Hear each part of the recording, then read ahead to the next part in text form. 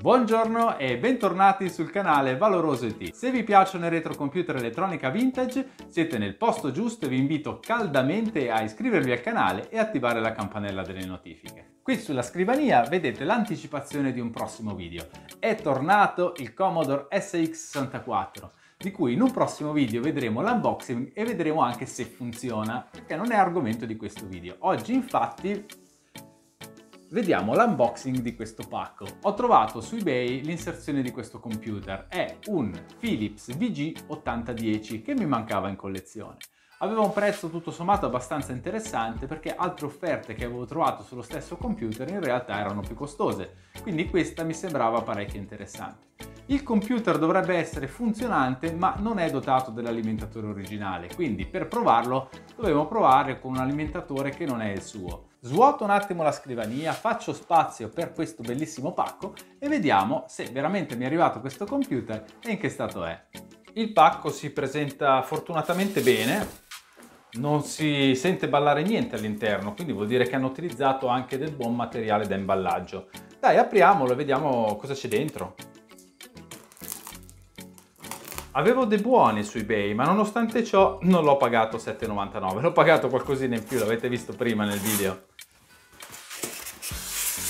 Ok, un buon imballaggio sopra, sotto, da tutti i lati.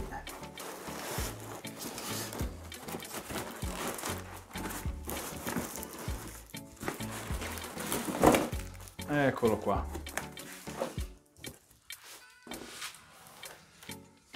Quando compro su eBay chiedo sempre ai venditori di lasciare molto spazio sui bordi del computer, quindi sopra, sotto e tutti i quattro lati, che deve essere riempito di materiale di imballaggio, in modo che se la scatola esterna prende una botta, questa non vada a raggiungere l'interno dove c'è il computer. Ecco, in questo caso il venditore ha fatto una buona cosa, cioè ha imballato inizialmente il computer con una scatola, poi con altro materiale di imballaggio ha messo questa scatola all'interno di un'altra scatola, quindi mi sento particolarmente tranquillo. Speriamo almeno. Are you sure about that?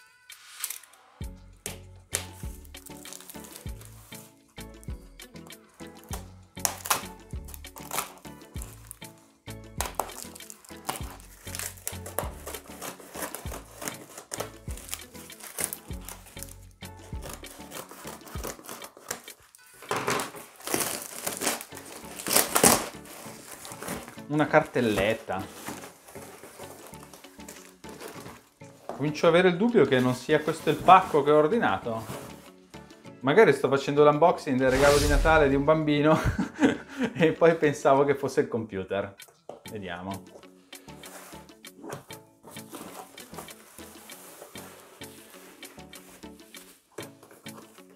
Anche qui c'era altro materiale da imballaggio.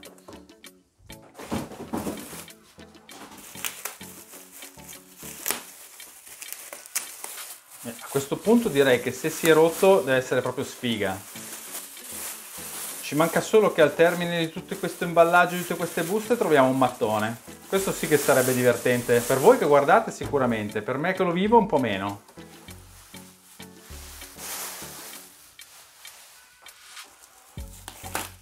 Ah no, c'è il computer, guardate qua.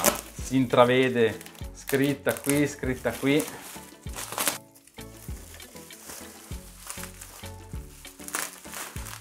Ed eccolo qui, Philips VG8010, che poi è un computer MSX. Se vi ricordate, l'altro giorno avevo fatto il video unboxing di un recupero che avevo effettuato, un recupero a pagamento, perché tanti mi chiedono ma cos'è un recupero che te l'hanno regalato? No, a pagamento. Sono andato, ho comprato un Philips VG8020. E questo qua invece è l'8010, quindi un modello un pochino più piccolo perché ha 48 KB di RAM e 32 di ROM. Sportellino per le espansioni, integro. Il computer si presenta in buone condizioni.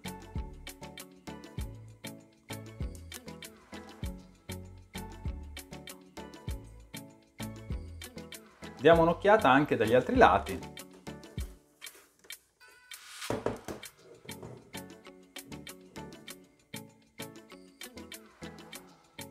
Allora, qui c'è il connettore di alimentazione. Non avendo l'alimentatore dovrò inventarmi qualche cosa per alimentarlo. Bello, esteticamente è tenuto molto bene. Adesso si tratta solo di capire se funziona.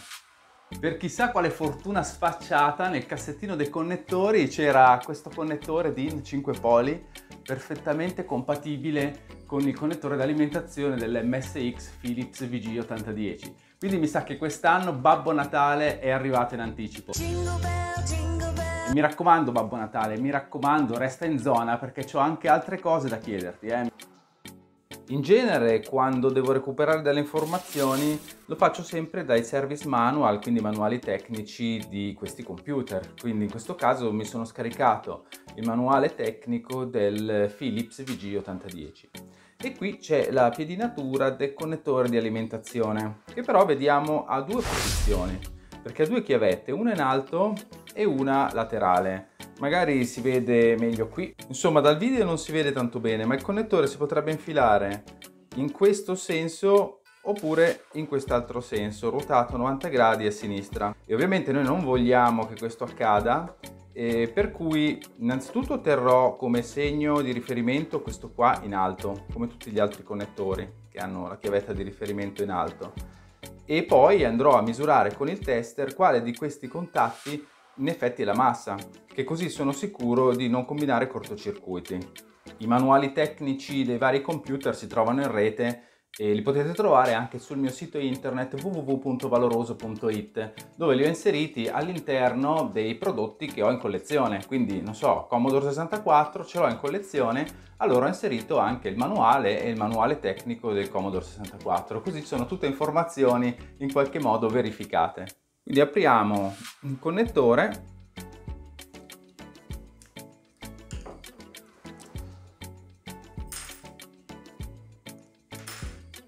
Tiriamo fuori la parte interna del connettore.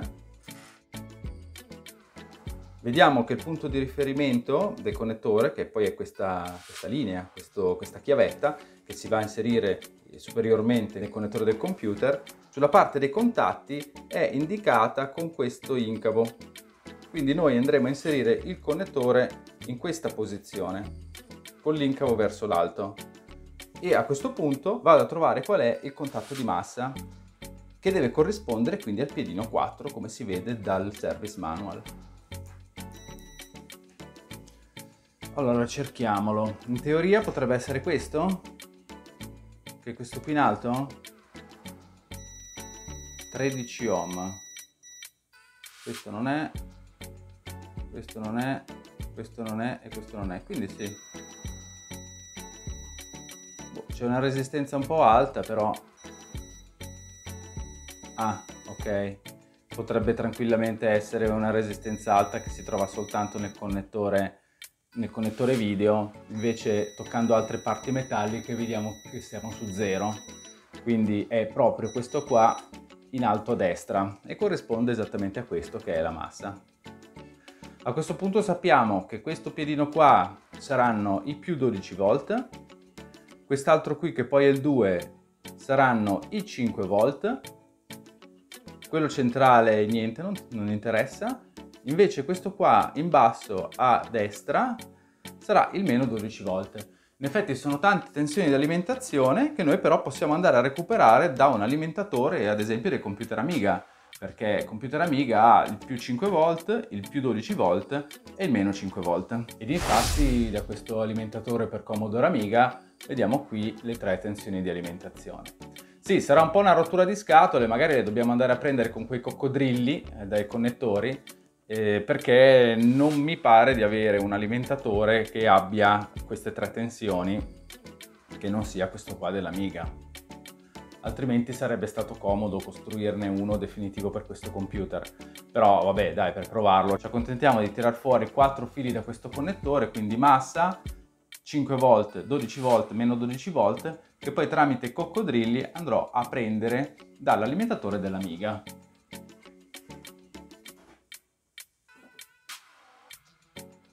Lo teniamo orientato sempre nella stessa posizione in modo da aver chiare le posizioni dei vari contatti. Ho trovato questi 4 conduttori Per costruire un cavo di alimentazione provvisorio intendo utilizzare il blu come negativo, il rosso come più 5 volt, il giallo come più 12 volt e il verde come meno 12 volt.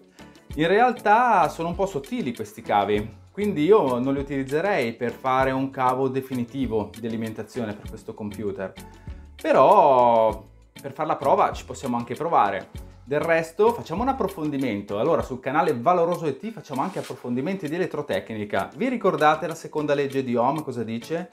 La seconda legge di Ohm dice che la resistenza di un cavo è direttamente proporzionale alla sua lunghezza e inversamente proporzionale alla sua sezione.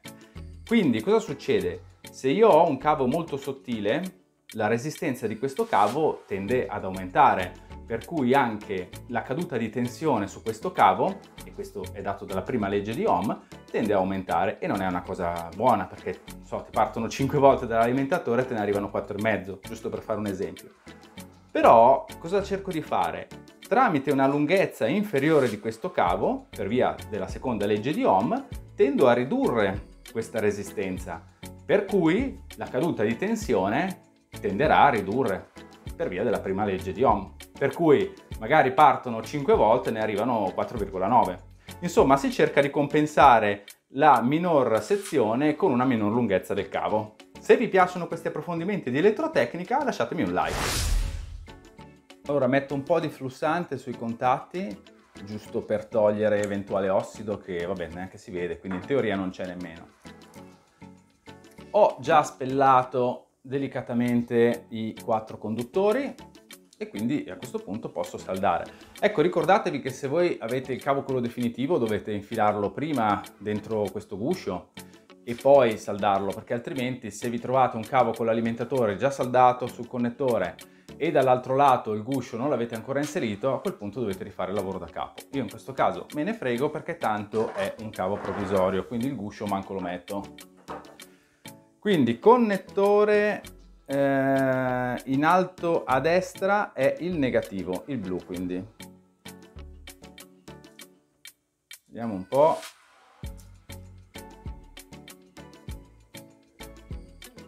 Allora, i contatti sono pochi, quindi possiamo anche saldarlo lateralmente, perché altrimenti sarebbe bello infilarlo all'interno del conduttore.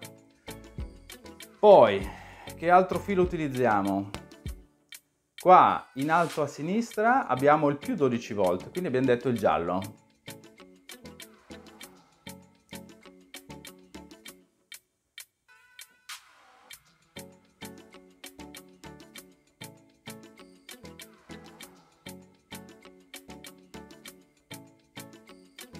Ecco, lavorare sotto telecamera è sempre molto facile, ecco. Un casino. Devi stare attento che il microfono non tocchi su un filo se no fa rumore, la telecamera stia puntando il punto giusto ed è a fuoco. Poi vi voglio far vedere anche la disposizione dei contatti, insomma è sempre un casino. Poi abbiamo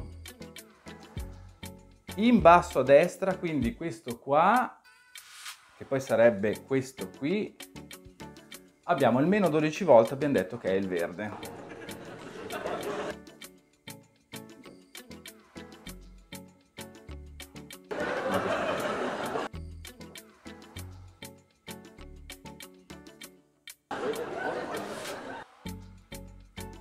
Ci manca solo che dopo tutta sta fatica il computer non funziona. E poi per ultimo abbiamo il più 5 volt, che in realtà sarebbe anche quello principale perché è la tensione della logica, quindi insomma l'abbiamo saldato per ultimo, però in realtà lui è addirittura il più importante. Qua sotto, in basso a sinistra. Vediamo se riesco.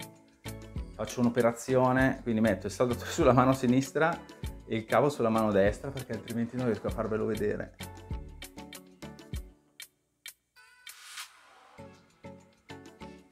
Ecco qua, saldato pure a mani invertite, il 5 volt.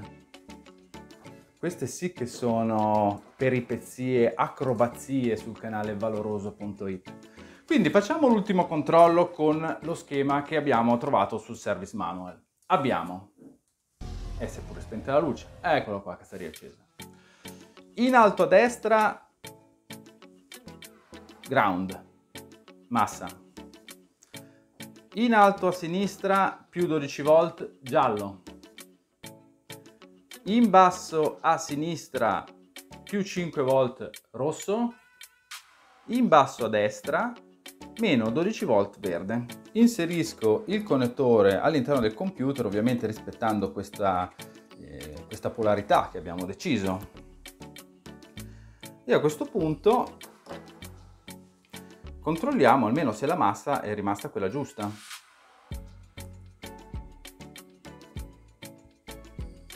Questo non si è spellato al primo colpo. Volevo fare il figo, far vedere che sapevo spellare i cavi così al primo colpo, invece siamo arrivati al blu e l'ho spellato a metà. Allora, quindi in teoria, se abbiamo tenuto l'orientamento corretto, ci troviamo col blu che è la massa e abbiamo visto che la recuperiamo, esatto, da un pezzo metallico casuale all'interno del computer. E avevamo anche visto prima che questa massa sul connettore che va al TV in realtà non è proprio 0 ohm ma è a 13, quindi probabilmente ci sarà qualche circuito particolare all'interno che non lascia quel pezzo metallico propriamente a massa. A questo punto prendo l'alimentatore dell'Amiga e vediamo di collegare questi 4 fili con dei coccodrilli al connettore di alimentazione dell'Amiga. Qui al primo soffio di vento viene giù tutto, bisogna stare attenti perché altrimenti esplode tutto. Coccodrilli, vediamo di prendere la tensione sul connettore dell'Amiga, quindi lo isoliamo bene perché non voglio che tocchi il bordo. Piedino in alto a destra del connettore dell'Amiga, ground. Ok, quindi nero, che dall'altro lato va collegato al blu.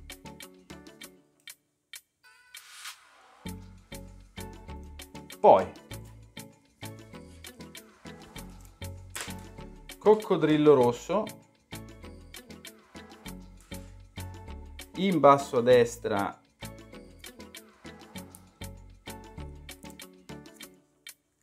abbiamo il più 5 volt. Ah, qua è un casino. Era molto meglio avere un alimentatore. Poi esplode tutto. Va il rosso con il rosso. Altro che bomba, qua se sbagliamo un colore. Meno 12 volt quello centrale. Anche qua isoliamo bene perché non vogliamo che tocchi. Ma chi ci arriva qua in mezzo? Oh cacchio. C'è. Come facciamo? Va col verde. E il più 12 volt in alto a destra. Ma chi ci arriva qui? No, ma come faccio? Più 12 volt, sempre isolato bene. Qui in alto a destra. Come faccio a infilarlo?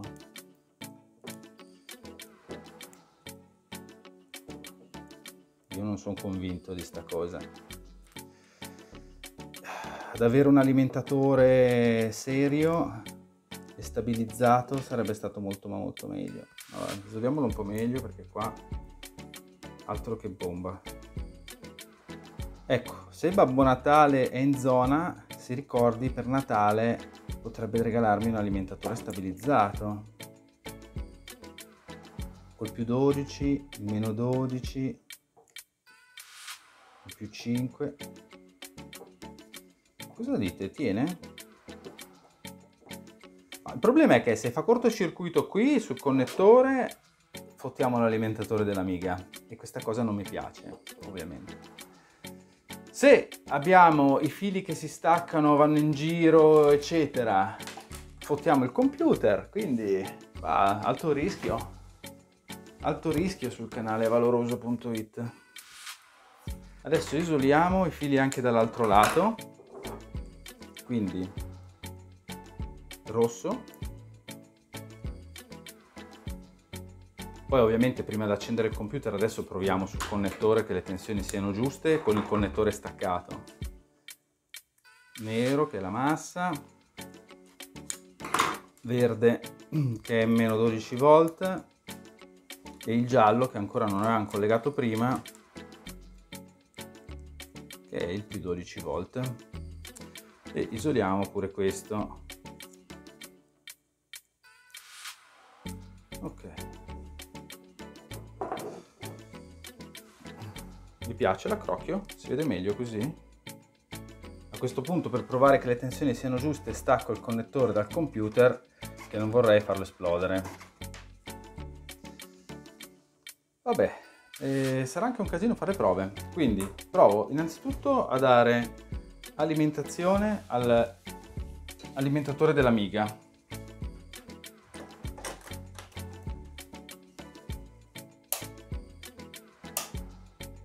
Sì, non esplode.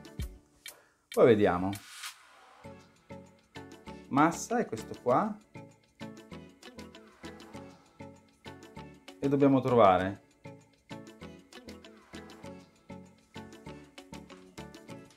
niente.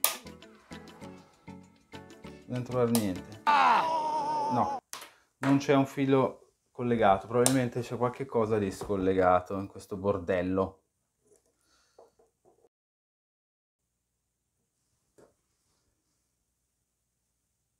Oh, 5 volt, 12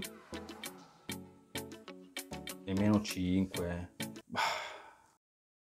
Allora, per sto meno 12 che è meno 5, chissà per quale motivo, e poi peraltro quell'alimentatore funziona con gli Amiga, perché in teoria il meno 12 viene utilizzato esclusivamente per la tensione negativa della seriale. E anche qua io sugli schemi di questo Philips vedo in giro solo più 5 volt, più 12, che quello ce l'abbiamo sul modulatore, sia quello RGB che quello PAL. 5, dov'è che meno 12, dov'è che va? Secondo me il computer funziona anche se non c'ha il meno 12. Al limite non andrà la seriale, sempre che ce l'abbia la seriale, perché qua non è che si vede tutti 5 volte, qua 5. Io lo provo. Tanto rompere non si rompe, perché non è che il meno 12 è meno 40, è meno 5, quindi al limite ci sarà qualche funzionalità che non va. Se vediamo che il computer non si accende, potrebbe essere questo. Anche qua più 12. Io il meno 12 non lo vedo andare da nessuna parte. Oh, sapete che c'è? Io provo ad accendere. Cerco un cavo video RF e proviamo ad accenderlo lo stesso. Qui è il comandante. Pronti all'impatto. Manco il cavo video ho trovato, perché ultimamente sto portando metà delle robe in ufficio e l'altra metà ce l'ho qua a casa, è un casino. Quindi lo so, c'è un lavoro del cavolo, me ne rendo conto, però è l'unico modo che abbiamo per provare ad accenderlo. Quindi anche sul cavo video, 2 fili così,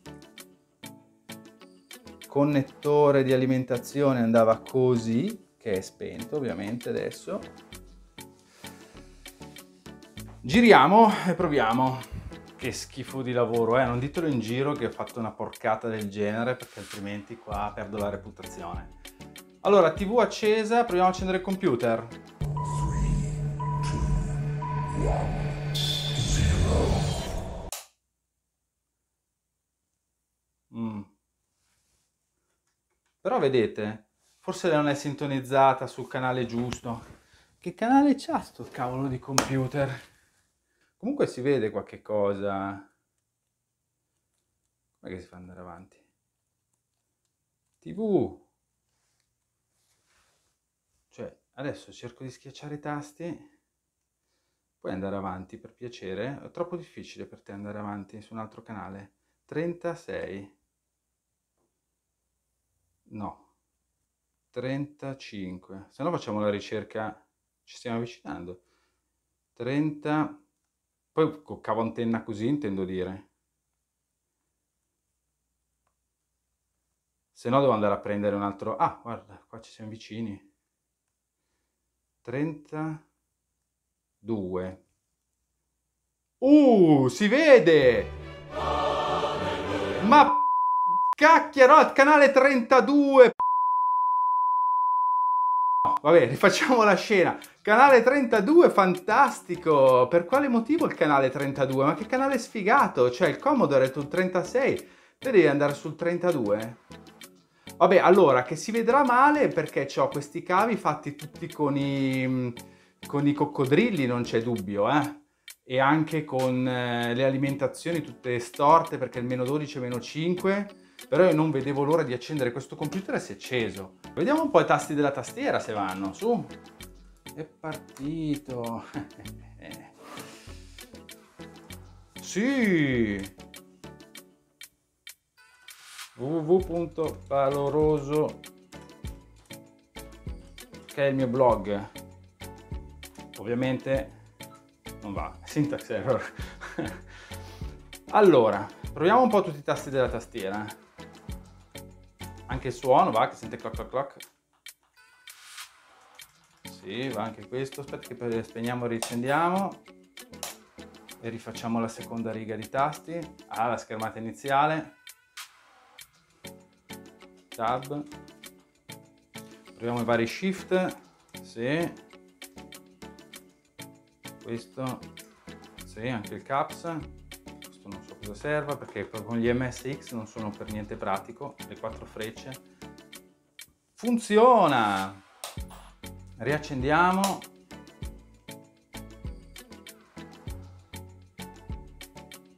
Oh, avete visto? Nonostante sto crocchio di cavi schifoso, l'RF preso con i coccodrilli perché non ho il cavo antenna qui in laboratorio a casa, siamo riusciti comunque a accendere questo computer, ovviamente non nel migliore dei modi, non si vede benissimo, ma con il cavo antenna tutte queste interferenze sparirebbero.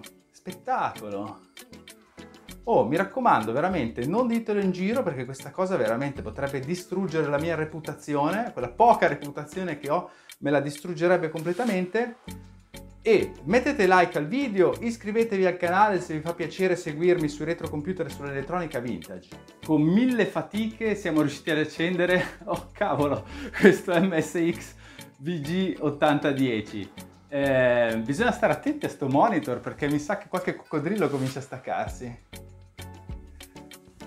Alimentatore dell'Amiga con addirittura una tensione storta perché il meno 12 volt era meno 5, non si sa per quale motivo, però è un alimentatore perfettamente funzionante sui vari Amiga, dovrò smontarlo nuovamente perché non è la prima volta che lo sistemo e controllarlo. Niente cavo RF perché non ce l'avevo, avevo lasciato i cavi evidentemente in ufficio e non ce l'ho qui in laboratorio, ho dovuto utilizzare degli schifosi connettori a coccodrillo, neanche schermati, per fare l'uscita RF, quindi a miracolo si vede male con le interferenze sulla televisione. Però è partito, tastiera funziona, l'audio si sente che funziona perché fa clic clic ogni volta che schiaccio un tasto. Insomma, dai, sono contento, questo computer è partito.